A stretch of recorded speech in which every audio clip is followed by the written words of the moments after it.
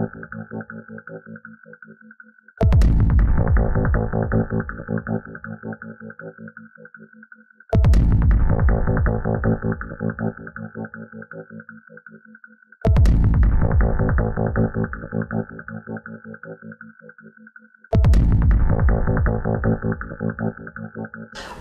மாணவர்களே, இன்று நாங்கள் மூன்றாவது தேர்ச்சியை கற்பதில் ஆர்வமாக உள்ளோம். அந்த வகையில் நாங்கள் அதற்குள் நுழைவதற்கு முன்னதாக இந்த தேர்ச்சியை பற்றி பார்க்க இருக்கின்றோம்.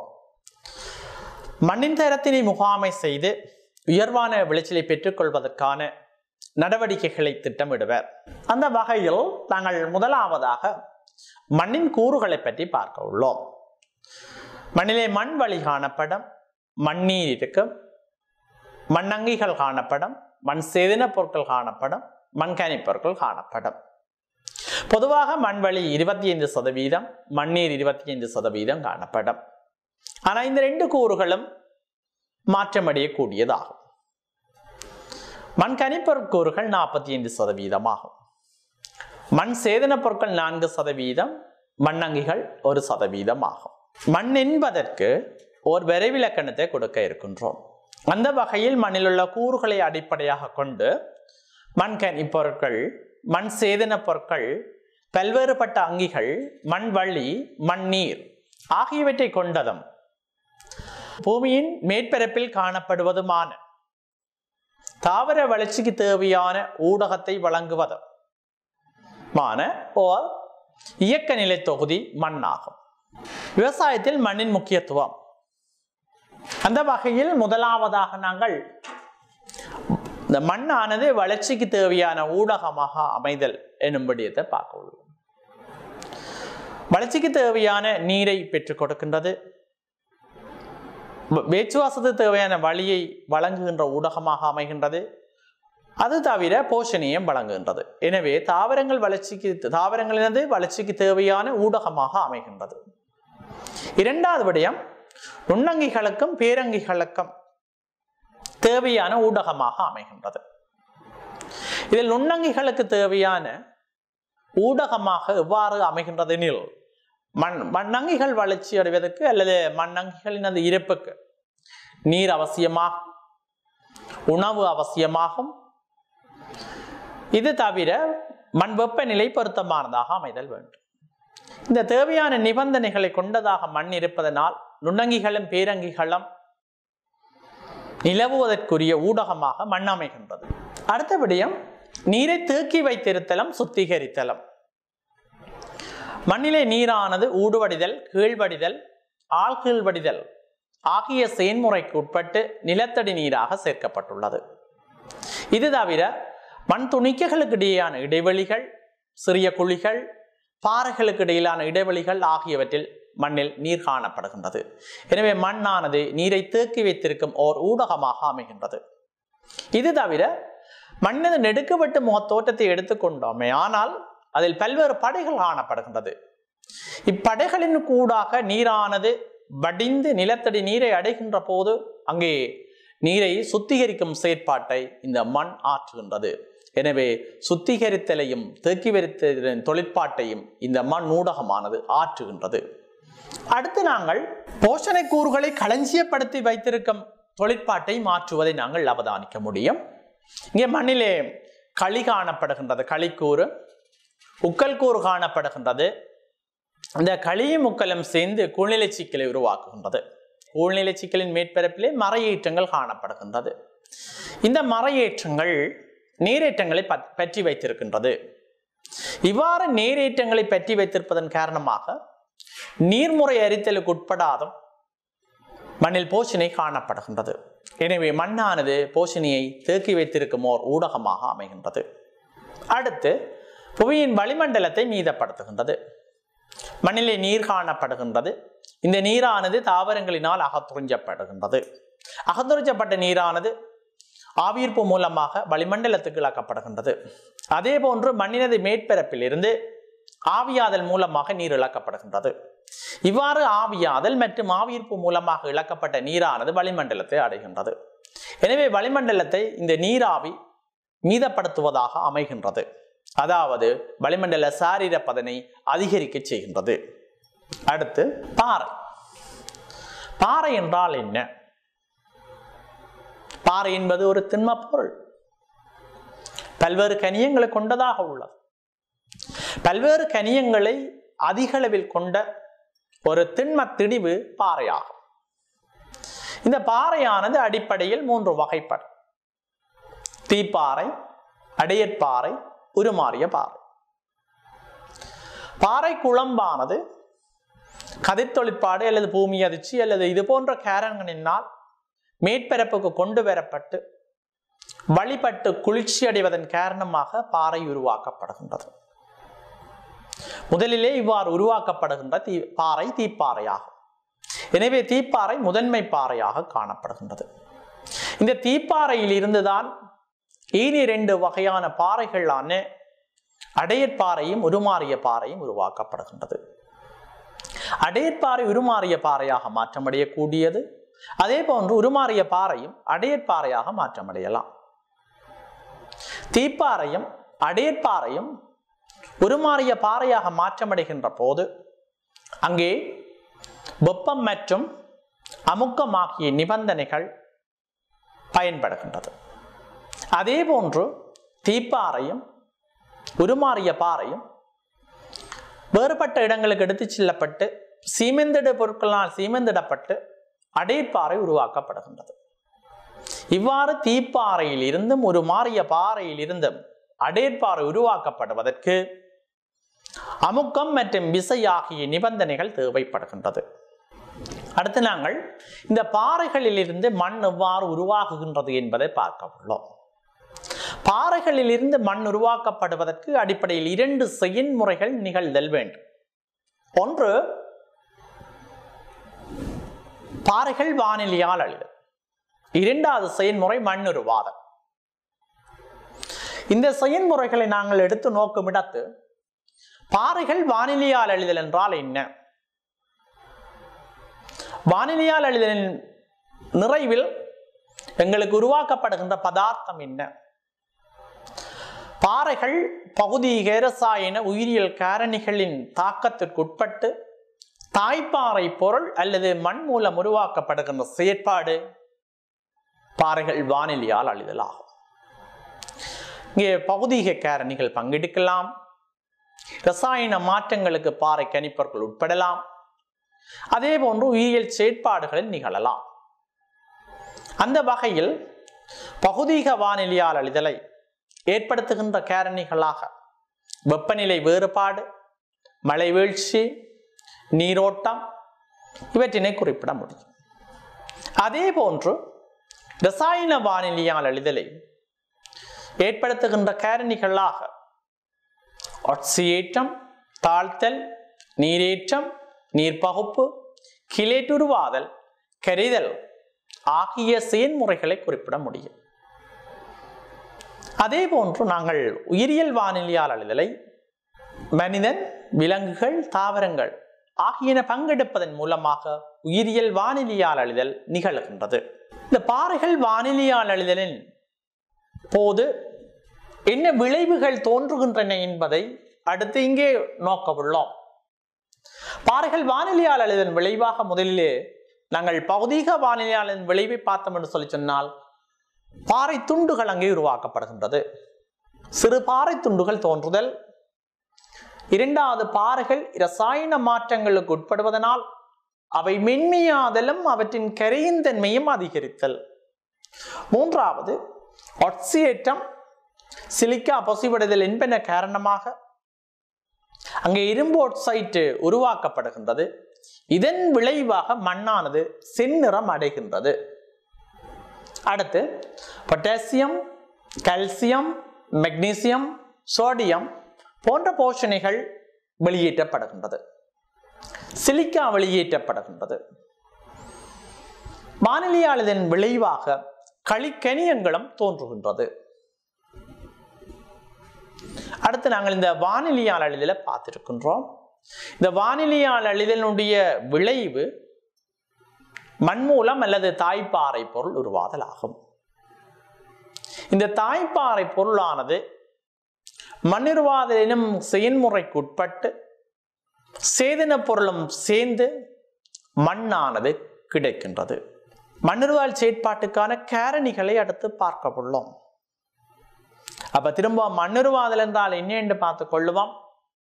பாறைகள் வானிலையால் அழிதலால் தோன்றும் தாய்ப்பாறை பொருளின் மீது மண்ணுருவாதல் காரணிகள் தொழிற்பட்டு சேதன பொருளும் சேர்ந்து மண் உருவாக்கப்படுகின்ற செயற்பாடே மண்ணுருவாதல் எனப்படும். இந்த வகையில் மண்ணுருவாதலை தீர்மானிக்கின்ற காரணிகள் அல்லது மண்ணுருவாதலில் செல்வாக்கு செலுத்துகின்ற காரணிகளை அடுத்து நோக்க உள்ளோம். ஒன்று தாய்ப்பாறை பொருள், இரண்டாவது இடவிளக்கம், மூன்றாவது காரணி காலநிலை காரணிகள், நான்காவது காலம், ஐந்தாவது உயிர்கோளம். முதலாவது காரணி தாய்ப்பாறை பொருள். தாய்ப்பாறை பொருளில் அதிக அளவில் குவார்ட்ஸ் காணப்படுமாயின் அங்கே உருவாக்கப்படுகின்ற மண் வகை மணல் சார்ந்ததாக இருக்கும், மணல் சார்ந்த மண் வகையானதாக இருக்கும். அதே போன்று தாய்ப்பாறை பொருள் அதிக அளவில் பெல்ஸ்பார் காணப்படும் இடத்து அதிலிருந்து களி சார்ந்த மண் வகைகள் உருவாகும். இந்த தாய்ப்பாறை பொருளின் அடிப்படையிலே உருவாக்கப்படுகின்ற மண் வகைகள் தீர்மானிக்கப்படுகின்றது. மண் வகைகளை தீர்மானிப்பதில் இந்த தாய்ப்பாறை பொருள் பங்கெடுக்கின்றது. அடுத்து நாங்கள் இடவிளக்கத்தை பற்றி பார்க்க உள்ளோம். இடவிளக்கத்தில் நாங்கள் 3 காரணிகளை குறிப்பிட முடியும். ஒன்று குத்துயரம், இரண்டாவது சாய்வு, மூன்றாவது தரை நோக்கியுள்ள திசை என்பனவாகும். நாங்கள் குத்துயரத்தை எடுத்துக்கொண்டோமே ஆனால் கடல் மட்டத்திலிருந்து குத்துயரம் அதிகமாக உள்ள பிரதேசங்களில் வெப்பநிலை குறைவடையும். இவ்வாறு வெப்பநிலை குறைவடைகின்ற போது மண்ணுருவாதல் வீதமும் குறைவடைகின்றது. சாய்வு, சாய்வை எடுத்துக்கொண்டோமே ஆனால் சாய்வு உள்ள பிரதேசங்களில் மண்ணுருவாதல் செயல்முறை நிகழுகின்ற போது உயரமான இடங்களில் முதிர்ச்சியடையாத மண்ணும், உயரம் குறைவான இடங்களில் அதாவது தாழ்வான பிரதேசங்களில் முதிர்ச்சி அடைந்த மண்ணும் உருவாகும். அதாவது மழைவீழ்ச்சி கிடைக்கின்ற போது மண் எடுத்து வரப்படுவதனால் முதிர்ச்சி அடைந்த மண் தாழ்வான பகுதிகளில் காணப்படுகின்றது. இடவிளக்க காரணிகளில் மூன்றாவது காரணி தரை நோக்கியுள்ள திசையாகும். தரையானது இந்த திசையை நோக்கியுள்ளது என்பதை நாங்கள் இங்கே கவனத்தில் கொள்ளுகின்றோம். கிழக்கு மேற்காக இருப்பின் மண்ணுருவாதல் வீதமும் அதிகமாக இருக்கும். இங்கே கிடைக்கின்ற சூரிய ஒளியின் அளவும் அதிகமாக இருக்கும், வெப்பநிலையும் அதிகமாக இருக்கும். கிழக்கு நோக்கி இருப்பின் அதிலும் குறிப்பாக மண்ணுருவாதல் வீதம் அதிகமாக இருக்கும். நான்காவது காரணி காலம். இந்த காரணிகள் சில காரணிகள் உயிர்ப்பாக தொழிற்படக்கூடிய காரணியாகவும் இனிய சில காரணிகள் ஒப்பீட்டளவில் உயிர் பெற்ற காரணிகளாகவும் காணப்படுகின்றது.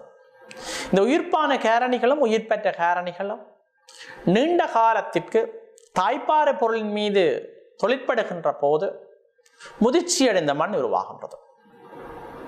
அதே போன்று இந்த உயிர்ப்பான காரணிகளும் உயிர் பெற்ற காரணிகளும் ஒப்பீட்டளவில் குறைந்த காலத்துக்கு தொழிற்படுகின்ற போது முதிர்ச்சி அடையாத மண்ணே கிடைக்கின்றது. அடுத்து நாங்கள் உயிர்கோளத்துக்கு வருகின்றோம். இறுதி காரணி உயிர்கோளத்தில் நாங்கள் மனித செயற்பாடுகள், மனிதன் பல்வேறு தேவைகளுக்காக பாறைகளை உடைத்த மற்றும் விலங்குகள் மற்றும் தாவரங்களினது செயற்பாடு, தாவர குடித்தொகை அதிகமாக உள்ள போது மண்ணுருவாதலும் அதிகமாக காணப்படும். நாங்கள் இன்னும் ஒரு பிரதான காரணியை இங்கே குறிப்பிட வேண்டியுள்ளது காலநிலை காரணிகள். இந்த காலநிலை காரணிகள் எங்களுக்கு தெரியும். மழை வீழ்ச்சி, வளிமண்டல வெப்பநிலை, சூரிய ஒளி, காற்று ஆகிய இந்த காரணிகளுள் மழை வீழ்ச்சியும் வெப்பநிலையுமே அதிக அளவு செல்வாக்கு செலுத்துகின்றது. சூரிய ஒளியை நாங்கள் தரை நோக்கியுள்ள திசையில நாங்கள் கலந்துரையாடியுள்ளோம். இப்ப நாங்கள் மழைவீழ்ச்சியை பற்றி பார்க்க உள்ளோம். காலநிலை காரணிகளில் மழைவீழ்ச்சியும் ஒன்றாகும். மழைவீழ்ச்சி அதிகரிக்கும் போது தாவர குடித்தொகை அதிகரிக்கும். எனவே கிடைக்கின்ற சேதன பொருளின் அளவும் அதிகமாகும். சேதன பொருள் அதிகமாக உள்ள போது மண்ணுருவாதல் வீதமும் அதிகம். அதே போன்று உருவாகின்ற மண்ணில் சேதன பொருள் உள்ளடக்கமும் அதிகமாக இருக்கும். அடுத்து நாங்கள் வெப்பநிலையை பற்றி பார்க்க உள்ளோம். இந்த கால காரணிகள் வெப்பநிலையானது வெப்பநிலையை அதிகரிக்கின்ற போது மண்ணுருவாதல் வீதம் அதிகம். அதே போன்று பாறைகள் வானிலையால் அழிதலில் பகுதிக வானிலையால் அழிதல் காரணியான வளிமண்டல வெப்பநிலை அதிகமாக கிடைக்கின்ற போது அங்கே தாய்ப்பாறையிலிருந்து சிறு பாறை துண்டுகள் உருவாகின்ற வீதம் அதிகரித்து பகுதிக வானிலையால் அழிதலும் விரைவுபடுத்தப்படுகின்றது. அடுத்து நாங்கள் மண்ணினது பக்கத்தோற்றத்துக்கு வரவுள்ளோம். இங்கே தரப்பட்டுள்ள படத்தில் நீங்கள் மண்ணினது பக்கத்தோற்றத்தில் இருக்கக்கூடிய படை அமைப்பினை நீங்கள் அவதானிக்க முடியும். ஓ படை இருக்கு, ஏ படை இருக்கு, பி படை இருக்கு, சி படை இருக்கு, டி படை அல்லது ஆர் படை இருக்கு. நாங்கள் இந்த படை அமைப்பினை படைகள் என்று குறிப்பிட முடியும், வலயங்கள் என குறிப்பிட முடியும், திகந்தம் எனவும் குறிப்பிட முடியும். நாங்கள் வலயங்கள் என நாங்கள் அதிக அளவில் பயன்படுத்துகின்றோம். அந்த சொல்லை நாங்கள் அதிக அளவில் பயன்படுத்துகின்றோம். முதலாவது இந்த மண் பக்கத்தோற்றம் என்றால் என்ன? நாங்கள் இதுல மண் பக்கத்தோற்றத்தை காட்டி இருக்கிறோம். மண் பக்கத்தோற்றம் என்றால் என்ன? மண்ணினது மேற்பரப்பில் இருந்து தாய்ப்பாறை வரையிலான நெடுக்கு வெட்டு முக தோற்றம் தான் மண்ணினது பக்கத்தோற்றம் எனப்படும். இந்த மண்ணினது பக்கத்தோற்றத்தில் பல்வேறு படையமைப்புகளை அவதானிக்க முடியும். ஆனால் நீர்முறை அரிப்பு அதிகமாக உள்ள இடங்கள்ல எல்லா படையமைப்புகளையும் நாங்கள் அவதானிக்க முடியாது. சில படைகள் இயற்கையாக அகற்றப்பட்டிருக்கலாம், அல்லது ஒப்பீட்டளவில் அவற்றின் மேற்பரப்பில் இருக்கக்கூடிய படைகளினது தடிப்பு குறைவாக இருக்கலாம். நாங்கள் இங்கே ஒரு வகையான மண்ணினது நெடுக்கு வெட்டு முக தோற்றத்தை ஆராய உள்ளோம். அப்ப மண்ணினது பக்கத்தோற்றம் என்பதை நீங்கள் விளங்கி இருப்பீங்கள். மண்ணினது மேற்பரப்பில் இருந்து தாய்ப்பாறை வரையிலான நெடுக்கு வெட்டு முக தோற்றம் மண்ணினது பக்கத்தோற்றம் எனப்படும். அடுத்து நாங்கள் இந்த மண்ணினது பக்கத்தோற்றத்தில் உள்ள படையமைப்பை பார்க்க உள்ளோம். அந்த வகையில் முதலாவதாக நீங்கள் இங்கே பார்க்கின்ற வலயம் ஓ வலயம் இங்கே படத்தில் தெளிவாக தரப்பட்டுள்ளது. அடுத்து ஏ வலயம், அடுத்து பி வலயம், அடுத்து சி வலயம், அடுத்து ஆர் வலயம் என்பனவாகும். இங்கே நாங்கள் முதலாவதாக இந்த படியமைப்பில் ஓ வலயத்தை பற்றி பார்க்க இருக்கின்றோம். இந்த ஓ வலயத்தில் சேதன பொருட்கள் அதிகமாக இருக்கு. ஓ வலயத்தில் சேதன பொருட்கள் அதிகமாக காணப்படும். ஓ வலயத்தினை 3 உபபடைகளாக நாங்கள் குறிப்பிடக்கூடியதாக இருக்கும். ஒன்று ஏ டபுள் நாட், அடுத்தது ஏ நாட், மூன்றாவது உக்கல் படை. ஏ டபுள் நாட் என்பது புதிதாக சேருகின்ற சேதன பதார்த்தங்களை கொண்ட வலயமாக காணப்படும். அதே போன்று கிடைத்த சேதன பொருட்கள் சிதைவுக்குட்படும், உக்கலாக்கத்துக்குட்படும். உக்கலாக்கத்துக்குட்பட்டு உக்கல் உருவாக்கப்படுகின்றது. ஏ நோட்டை எடுத்துக்கொண்டோமே ஆனால் சிதைவடைந்த சேதன பொருட்களை கொண்ட பகுதியாக காணப்படும். அடுத்து மூன்றாவது இந்த உபபடைக்கு வருகின்றோம், உக்கல் படை. இங்கே சேதன பொருளானது உக்கலாக்கத்துக்கு உட்பட்டிருக்கும். அடுத்து ஏ வலயம். ஏ வலயம் மண்ணின் மேற்பரப்பில் இருக்கும். ஏ வலயமும் பி வலயமும் மண்ணாக இருக்கும்.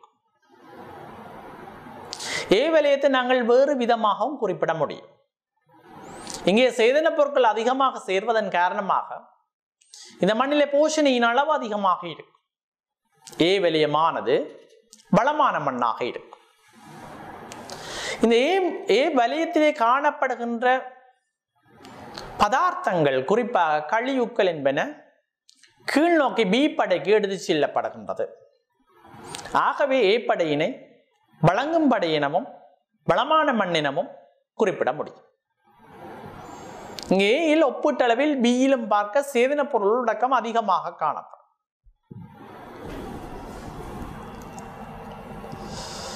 அடுத்து பாருங்கள், மூலாயங்கள் நீர்முறை அரிப்புக்கு உட்பட்டிருக்கு.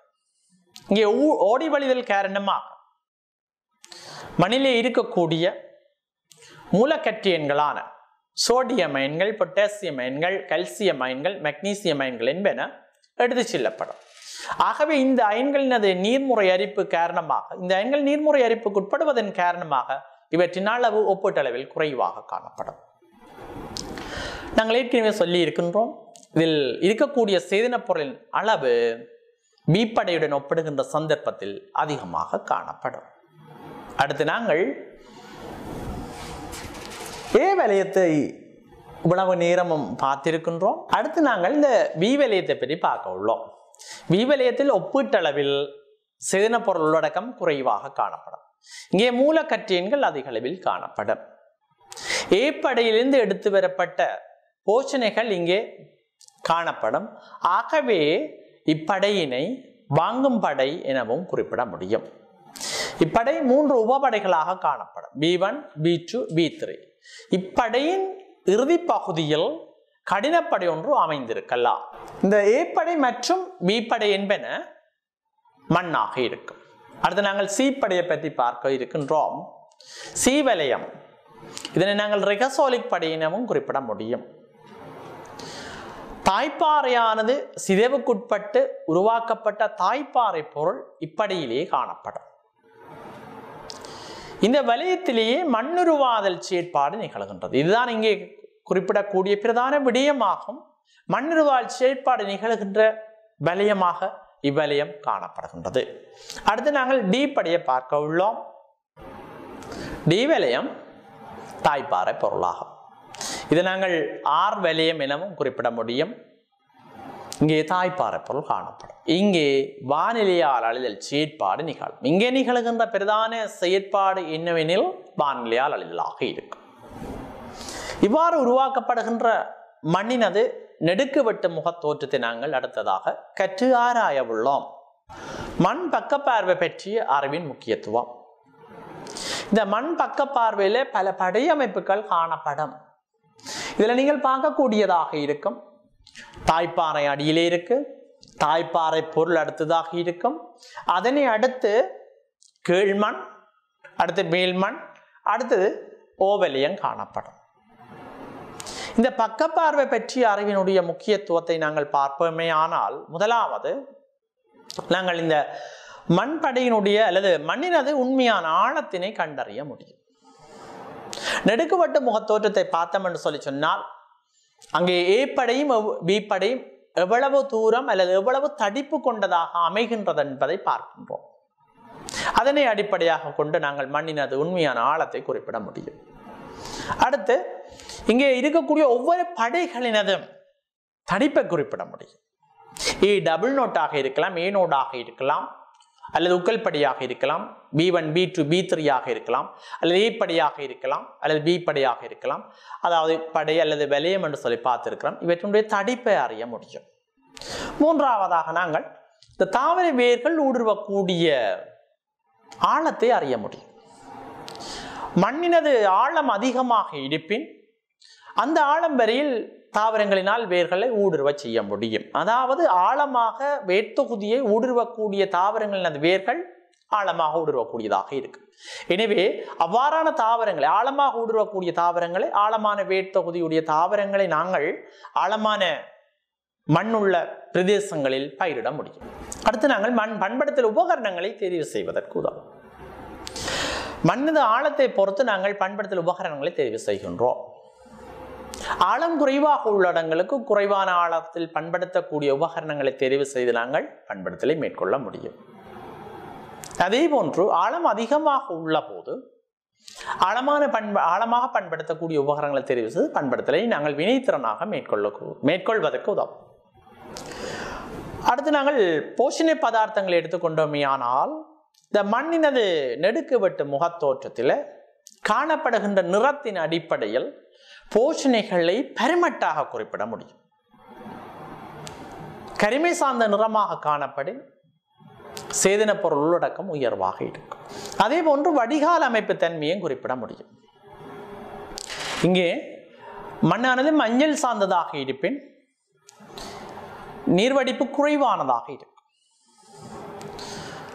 சிவப்பு சார்ந்ததாக இருப்பின் ஆக்சியேற்றம் நிகழ்ந்திருக்கும். இருப்பினும் அது ஆக்சியேற்றம் நிகழ்ந்திருப்பதன் விளைவாக நாங்கள் வடிகால் அமைப்பு திருப்திகரமானதாக இருப்பதை அறிய முடியும். எனவே வடிகால் அமைப்பு பற்றியும் குறிப்பிட முடியும். வீப்படையின் அடியில் கடினப்படை ஒன்று காணப்படின் வடிகால் அமைப்பு குறைவடையும். அடுத்ததாக நாங்கள் மண் கனியங்கள் தொடர்பாக பார்க்க இருக்கின்றோம். முதலான கனியங்கள் துணியான கனியங்கள் என 2 வகைகளாக பாகுபடுத்தி பார்க்க முடியும். இந்த மண் கனிப்பொருள் கூறுகள் எங்களுக்கு தெரியும். இவை முதலான துணிக்கைகளாகவும் காணப்படும். மணல், களி, அடியல் என்பன மண் கனிப்பொருள் கூறுகளாகும். இவற்றுள் களிக்கனிப்பொருளை எடுத்துக்கொண்டமையானால் களியில பெல்ஸ்பார் இருந்திருக்கும் என்று சொல்லி இருக்கிறோம். இந்த குவாட்ஸும் பெல்ஸ்பாரும் முதலான கனியங்களாகும். துணைக்கனியங்கள் எதுவாக இருக்கும் என்று சொல்லி சொன்னால், அதாவது துணைக்கனியங்களாக நாங்கள் மொன்மோரினோலாய்ட்டு, இலாய்ட்டு, கயலினாய்ட்டு என்பனவற்றை குறிப்பிட முடியும். அடுத்து நாங்கள் சேதன பொருட்கள் பற்றி பார்க்க இருக்கின்றோம். அதற்கு முன்னதாக இந்த மண் கனிப்பொருட்களுடைய முக்கியத்துவத்தையும் தெளிவாக பார்க்க இருக்கின்றோம். இந்த மண் கனிப்பொருட்களுடைய முக்கியத்துவம் என்ன? மண்ணினது பகுதிக ரசாயன உயிரியல் இயல்புகளை தீர்மானிப்பதற்கு உதவுகின்றது. குறிப்பாக மண்ணின் கட்டமைப்பு மற்றும் எளியமைப்பு போன்ற இயல்புகளை தீர்மானிப்பதில் மண் கனிப்பொருட்கள் பங்களிப்பு செய்கின்றது. அதே போன்று போஷண மூலகங்களில் கிடைப்புத்தன்மையையும் தீர்மானிப்பதில் இந்த மண் கனிப்பொருட்கள் உதவுகின்றது. மண் கனிப்பொருள் கூறுகளில் மணல் கூறு அதிகமாக காணப்படும் இடத்து, அதாவது மணல் சார்ந்த மண்ணாக காணப்படும். எனவே மணல் சார்ந்த மண்ணாக இருப்பின் அங்கே போஷணிகளை பற்றி வைத்திருக்கின்ற அளவு குறைவாக இருக்கும். இங்கே எளிய அமைப்பில் களி அதிகமாக காணப்படுகின்ற போது அங்கே களிக்கூறு உக்களுடன் சேர்ந்து கூழ்நிலை சிக்கலை உருவாக்கி போஷணிகளை அதிக அளவில் பற்றி வைத்திருப்பதற்கு உதவும். எனவே இந்த மண் கனிப்பொருட்கள் போஷணிகளை பற்றி வைத்திருப்பதில் அதிக செல்வாக்கூடியதாக காணப்படுகின்றது.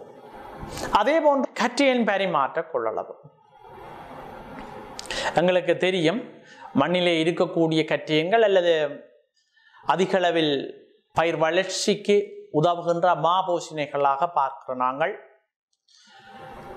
சோடியம் அயனை நாங்கள் குறிப்பாக குறிப்பிட முடியாது ஏனைய கற்றியங்கள் கால்சியம், பொட்டாசியம், மெக்னீசியம் இவற்றினை குறிப்பிட முடியும். இந்த போஷணைகளை தேக்கி வைத்திருக்கின்றது. களியும் உக்களும் சேர்ந்து கூழ்நிலை சிக்கலை உருவாக்கி இந்த கூழ்நிலை சிக்கலின் மேற்பரப்பில் கற்றியங்கள் பற்றி வைத்திருக்கப்படுகின்றது. இந்த கற்றியங்கள் கூழ்நிலை சிக்கலின் மேற்பரப்பை தவிர மண்ணீர் கரைசலும் காணப்படுகின்றது. அப்ப மண்ணீர் கரைசல் இருக்கக்கூடிய கற்றியங்கள் கூழ்நிலை சிக்கலின் மேற்பரப்புக்கும் கூழ்நிலை சிக்கலின் மேற்பரப்பில் இருக்கக்கூடிய கற்றியங்கள் மண்ணீர் கரைசலுக்கும் மாற்றமடையக்கூடியதாக இருக்கும். இவை கற்றியங்களை தேக்கி வைத்திருத்து மண் கரிப்பொருட்கள் களியும் உக்களும் காணப்படும் சந்தர்ப்பத்தில் கற்றியின் பரிமாற்ற கொள்ளளவு உயர்வாகும். எனவே இந்த கனிப்பொருட்கள் கற்றியின் பரிமாற்ற கொள்ளளவை தீர்மானிப்பதில் செல்வாக்கு செலுத்துகின்றது. அடுத்து தாவர வேர் ஊடுருவல் செல்வாக்கு செலுத்துகின்றது. மணல் சார்ந்த மண்ணில் மணலினுடைய சதவீதம் உயர்வாக இருக்கும். அதே போன்று களி சார்ந்த மண்ணில் களியினுடைய சதவீதம் உயர்வாக இருக்கும். மணல் சார்ந்த மண் வகைகளில் தாவர வேர் ஊடுருவல் இலகுவானதாக இருக்கும், ஆழமாக ஊடுருவக்கூடியதாக இருக்கும். ஆகவே இளையமைப்பில் கனிப்பொருள் கூறில் மணல் கூறு அதிகமாக இருக்குதா அல்லது களிக்கூறு அதிகமாக இருக்குதா அல்லது மணல் களி உக்கள் என்பன ஏறக்குறைய சமனாக இருக்குதா என்பதை பொறுத்து இங்கே இளையமைப்பு தீர்மானிக்கப்படுகின்றது. அப்ப இதன் அடிப்படையில் நாங்கள் தாவர வேர் ஊடுருவலை குறிப்பிட முடியும். அப்ப பயிற்சியை பொறுத்த வரையில் இருவாட்டி மண் சிறப்பானதாக இருக்கும். இந்த இருவாட்டி தன்மையை கனிப்பொருட்களை தீர்மானிக்கின்றது. அடுத்து நாங்கள் சேதன பொருட்களுக்கு போகின்றோம். மண் சேதன பொருட்கள். மண் சேதன பொருட்களும் மண்ணில் இருக்கக்கூடிய அளவு மாற்றமடையும். மண் சேதன பொருள் என்றால் என்ன? எங்களுக்கு தெரியும். தாவரங்கள் இறக்கின்றன, விலங்குகள் இறக்கின்றன. விலங்குகளது கழிவுகள் மண்ணிலே சேருகின்றன. எனவே இவையெல்லாம் சேர்ந்து சேதன பொருளாக கருதப்படுகின்றது. அதாவது மண்ணுடன் சேர்க்கப்படுகின்ற தாவர விலங்கு கழிவுகள் நுண்ணங்கிகளின் மூலம் பிரிந்தளிக்கப்படுவதனால் தோன்றுகின்ற ஒரு கலவைதான் சேதன பொருளாகும். இந்த சேதன பொருட்களினுடைய முக்கியத்துவத்தை அடுத்ததாக பார்க்க உள்ளோம். சேதன பொருட்களின் முக்கியத்துவம் ஒன்று, மண்ணினது கட்டமைப்பை விருத்தியடைய செய்தல். மண்ணிலே நாங்கள் பார்த்தோம் என்று சொல்லி சொன்னால், சேதன பொருட்களை சேர்த்த பின்னர் கட்டமைப்பு உருவாக்கப்பட்டுள்ள விதம் எதுவாக இருக்கும் என்று சொல்லி சொன்னால் மணியுருவாதலாக இருக்கும். சேதன பொருள் சேர்க்கப்பட்ட மண்ணிலே மணியுருவாதல் கட்டமைப்பு காணப்படும். அப்ப மண் கட்டமைப்பை மேம்பட செய்வதற்கு சேதன பொருட்கள் உதவுகின்றது. மணியுருவாதல் கட்டமைப்பை விருத்தியடைய செய்கின்றது. அடுத்து நாங்கள் கற்றியன் பரிமாற்ற கொள்ளளவுக்கு செல்லுகின்றோம். இந்த கற்றியன் பரிமாற்ற கொள்ளளவு மண்ணிலே சேதன பொருட்கள் மற்றும் உக்கல் என்பன அதிகமாக உள்ள போது அதிகரிக்கின்றது. நாங்கள் ஏற்கனவே குறிப்பிட்டிருக்கின்றோம் எவ்வாறு கூழ்நிலை சிக்கல் உருவாகின்றது. கூழ்நிலை சிக்கல் உருவாக்கப்படுகின்ற அளவு அதிகமாக உள்ள போது கற்றியன் பரிமாற்ற கொள்ளளவும் அதிகமாகும் என்பதை நாங்கள் தெளிவாக கலந்துரையாடி இருக்கின்றோம். அப்ப சேதன பொருட்கள் மற்றும் முக்கள் என்பன அதிகமாக காணப்படும் இடத்து உருவாக்கின்ற கூழ்நிலை சிக்கலின் அளவு அதிகமாக இருப்பதனால் கட்டியங்கள் பற்றி வைத்திருக்கக்கூடியதாக இருப்பதனால் அதன் விளைவாக கட்டியின் பரிமாற்ற கொள்ளளவும் அதிகமாக உள்ளது. அடுத்து நாங்கள் நுண்ணங்கி தொழிற்பாட்டை பற்றி பார்க்க இருக்கின்றோம். சேதன பொருட்கள் மண்ணுக்கு சேர்க்கப்படுகின்ற போது அங்கே மண்ணிலே பெருந்தொலை வழிகள் மற்றும் நுண்தொலை வழிகள் என்பன விருத்தியடைய நேரிடுகின்றது. பெருந்தொலை வழிகளில் வழி காணப்படும். நுண்தொலை வழிகளில் நீர் காணப்படும். அதிலும் குறிப்பாக மைத்துளை நீர் காணப்படும்.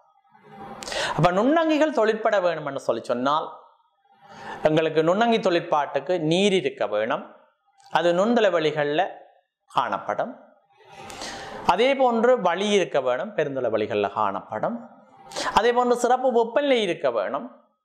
காற்றூட்டம் நிகழ்வதன் காரணமாக வெப்பநிலை பேணப்படும். பொருத்தமான pH காணப்படுதல் வேண்டும்.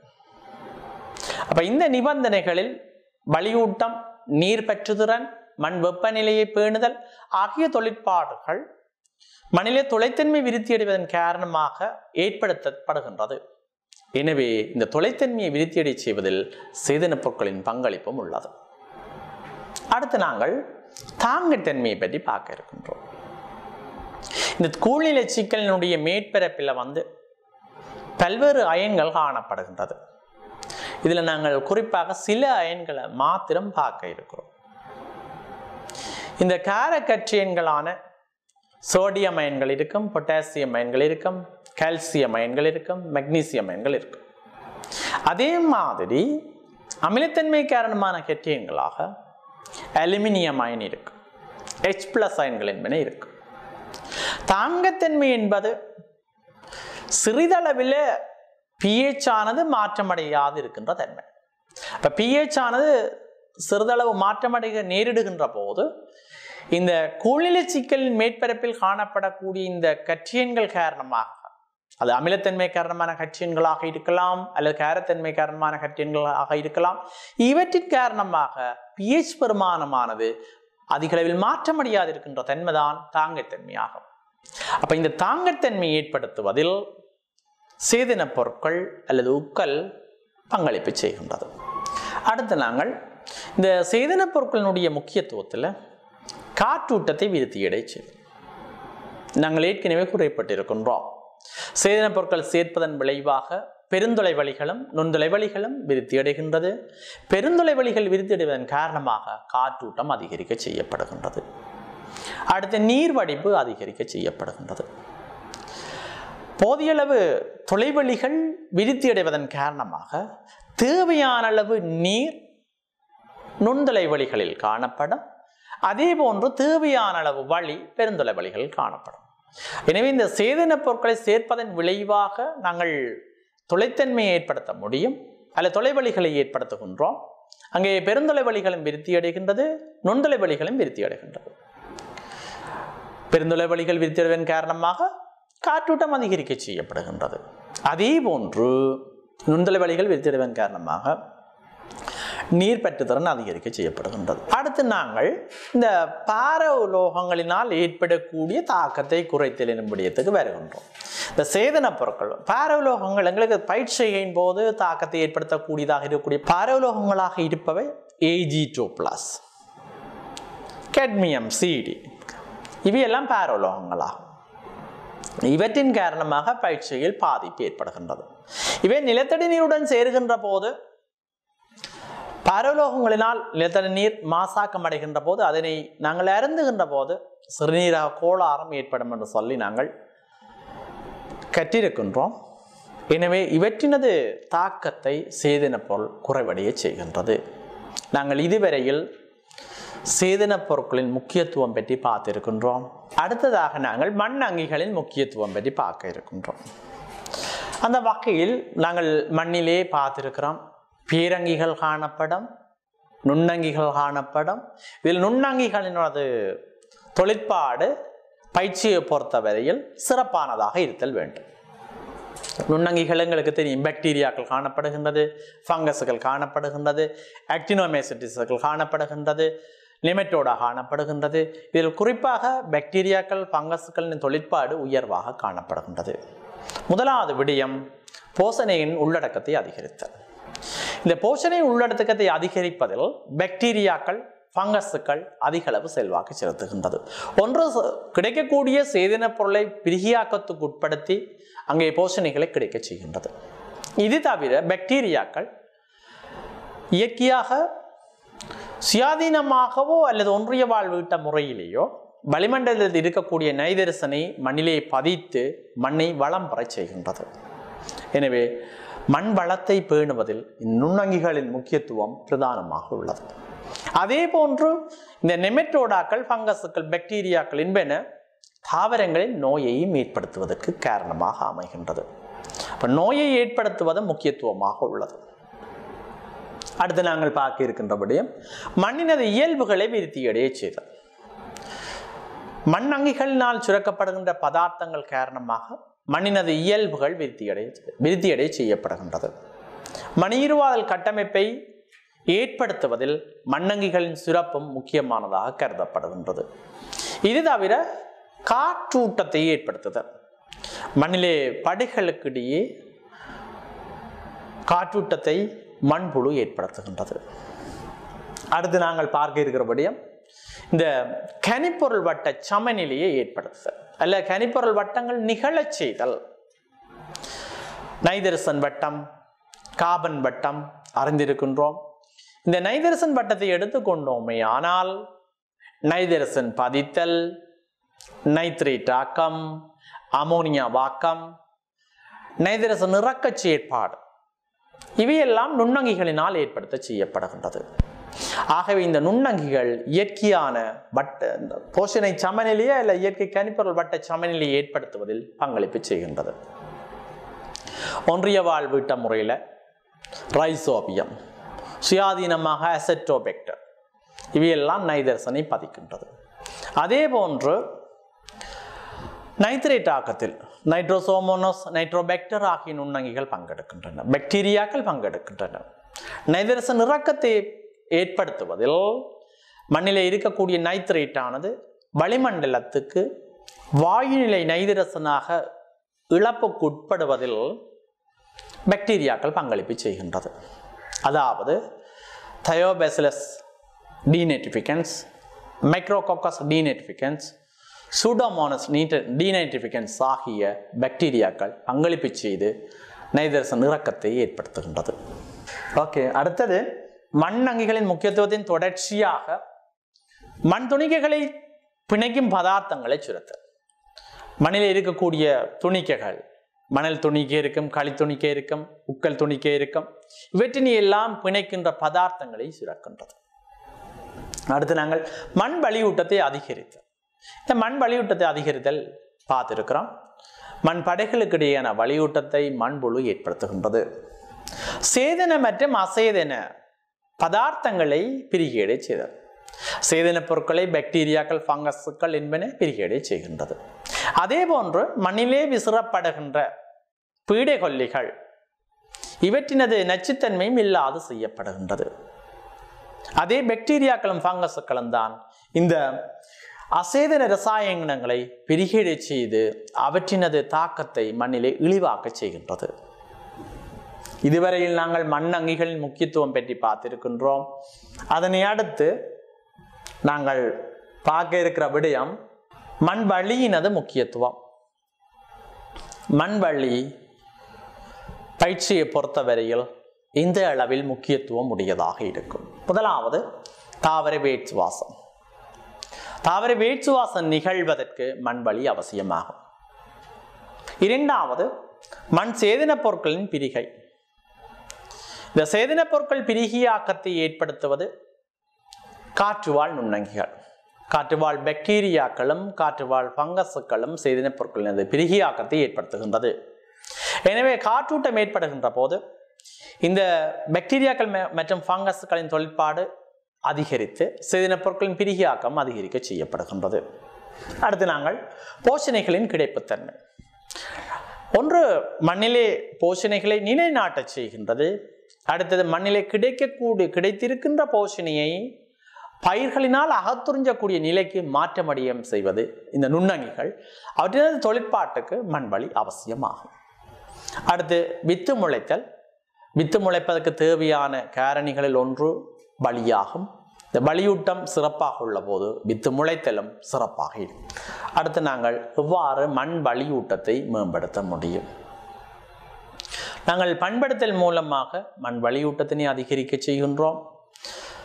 இடப்பண்படுத்தல் மூலமாக நாங்கள் மண் வலியூட்டத்தினை அதிகரிக்க செய்ய முடியும் பயிரை ஸ்தாபித்ததன் பின்னராக.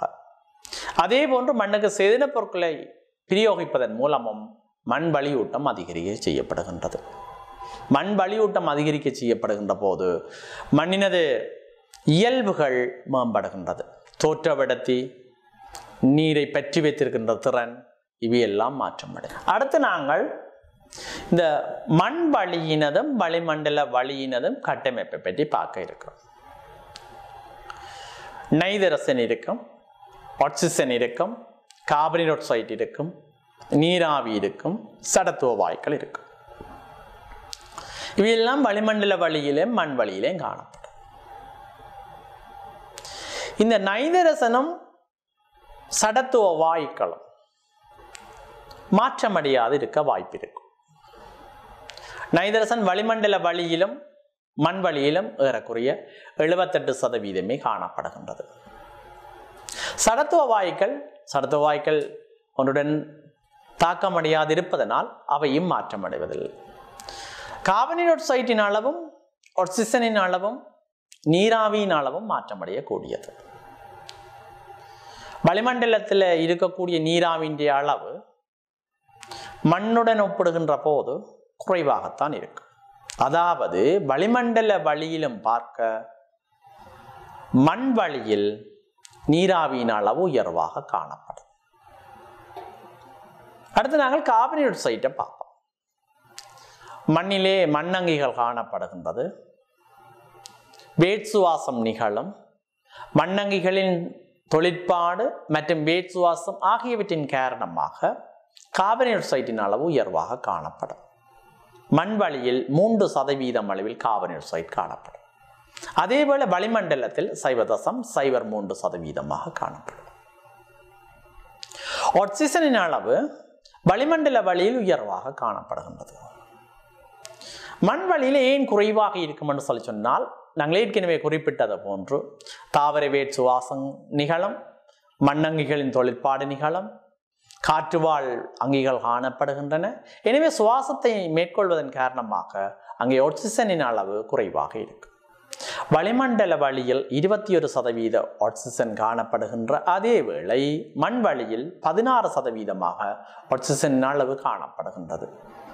இவ்வளவு நேரம் நாங்கள் வளிமண்டல வழியினதும் மண் வழியினதும் கட்டமைப்புகளுக்கு இடையிலான வேறுபாடு பார்த்திருக்கின்றோம். சடத்துவ வாயுக்கள்ல மாற்றம் இருக்காது என்பதை குறிப்பிட்டிருக்கின்றோம். நைதரசனிலும் மாற்றம் இருக்காது என்பதை குறிப்பிட்டிருக்கின்றோம். வளிமண்டல வழியில கார்பன் டை ஆக்சைடு குறைவாக இருக்கும் என்றதை சொல்லியிருக்கிறோம். மண் வழியில் ஆக்சிஜனின் அளவு குறைவாக இருக்கும் என்றதை சொல்லியிருக்கிறோம். மண் வழியில் நீராவியின் அளவு உயர்வாக இருக்கும் என்றதை சொல்லியிருக்கின்றோம்.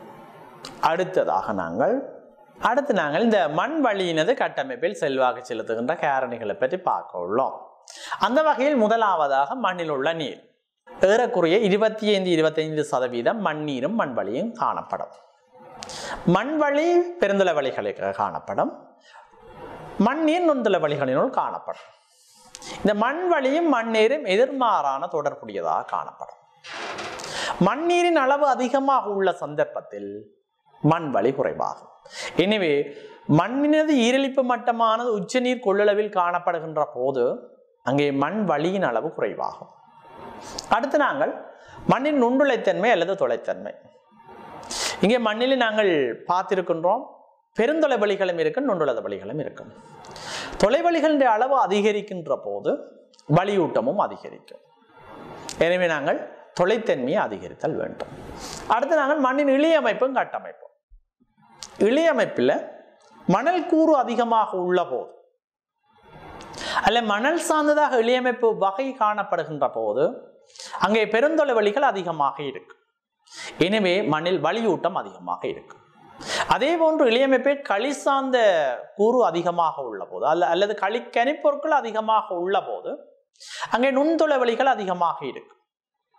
களிமண்ணில் வலியூட்டம் குறைவாக காணப்படும். அடுத்து நாங்கள் இந்த கட்டமைப்பை எடுத்துக்கொண்டோமே ஆனால் மண் இறுக்கமடைந்திருந்தால் அங்கே வலியூட்டம் குறைவாக இருக்கும். சிறப்பான கட்டமைப்புடைய மண்ணில் மண் வலியூட்டம் அதிகமாகும்.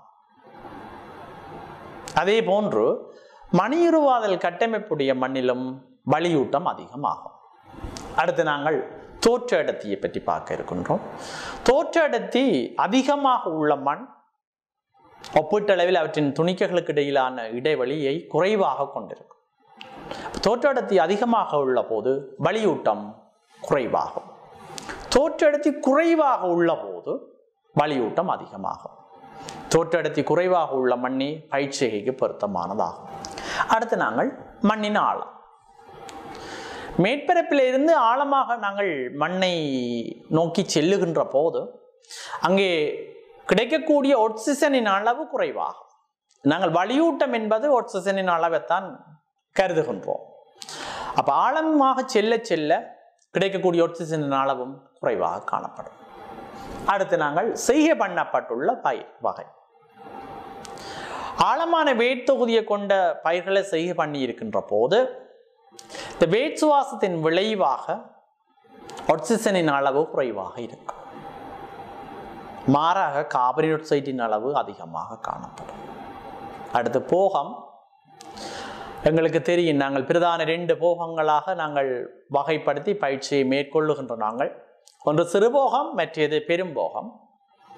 பெரும்போகத்தில் அதிகளவு மழை வீழ்ச்சி கிடைப்பதனால் நீர் தேங்கி இருப்பதற்கான வாய்ப்பு காணப்படலாம்.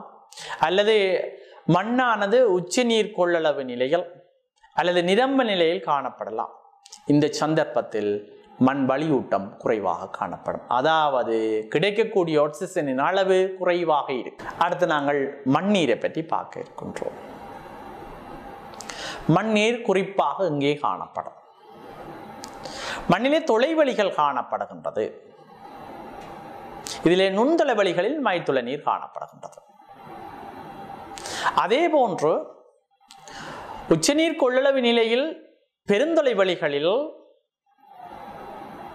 புவியீர்ப்பு நீர் காணப்படும். பருகி நீரானது துணிக்கிய சூழ காணப்படுகின்றது.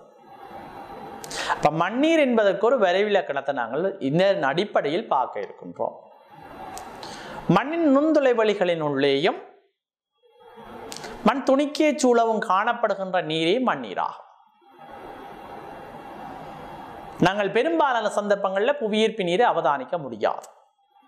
புவியீர்ப்பு நீரை எப்போ அவதானிக்கலாம் என்று சொல்லி கேட்டால், நன்றாக நீர்ப்பாசனம் செய்த பின்னர் அல்லது நன்றாக மழைவீழ்ச்சி கிடைத்த பின்னர் 24 தொடக்கம் 48 மணித்தியாலங்களுக்கு இடையில் இந்த பெருந்தொலை வழிகளுக்குள்ள அவதானிக்கக்கூடிய நீர் தான் இந்த புவியீர்ப்பு நீராக இருக்கு.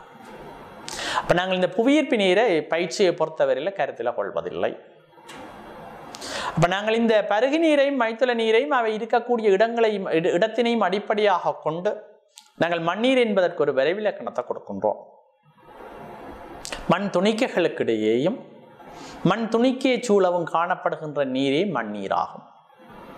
அடுத்து நாங்கள் இந்த மண்ணீரினுடைய முக்கியத்துவத்தை சுருக்கமாக பார்க்க இருக்கின்றோம். முதலாவது போஷணையை அகத்துறிஞ்சுவதற்கு உதவும். தாவரங்கள் போஷணையை அயன் வடிவிலே அகத்துறிஞ்சுகின்றது. நீர் ஒரு சிறந்த கரைப்பானாகும். போஷணைகளை கரைப்பதற்கு உதவுகின்றது. ஆகவே இந்த நீரை நாங்கள் எடுத்துக்கொண்டோமையானால் போஷணைகளை கரைப்பதற்கும் போஷணைகளை அகத்துறிஞ்சுவதற்கும் உதவுகின்றது. மண்ணங்கிகளின் தொழிற்பாட்டுக்கு உதவுகின்றது. மண்ணிலே இருக்கக்கூடிய அங்கிகளினுடைய அனுசேப தொழிற்பாட்டுக்கு உதவுகின்றது. ஆகவே மண்ணீர் அவசியமாகும். அடுத்த சேதன பொருட்களின் பிரிகியாக்கத்துக்கு அவசியமாகும். சேதன பொருட்களின் பிரிகியாக்கம் மண்ணங்கிகளினால் ஏற்படுத்தப்படுகின்றது. அவரின் தொழிற்பாட்டுக்கு உதவுவதன் மூலம் சேதன பொருட்களின் பிரிகியாக்கத்துக்கு உதவுகின்றது. அடுத்து வித்து முளைத்தலுக்கு உதவுகின்றது.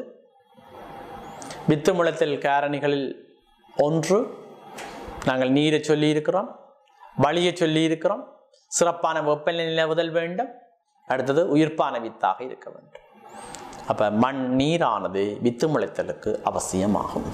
இதுவரையில் மாணவர்களே நாங்கள் மண் என்றால் என்னென்று பார்த்திருக்கிறோம், மண் எவ்வாறு உருவாகின்ற பார்த்திருக்கிறோம், பாறைகளிலிருந்து மண் எவ்வாறு உருவாகின்றது, மண்ணின் கூறுகள் பார்த்திருக்கின்றோம், இந்த மண்ணினுடைய பிரதான கூறுகளினுடைய முக்கியத்துவம் பார்த்திருக்கிறோம்.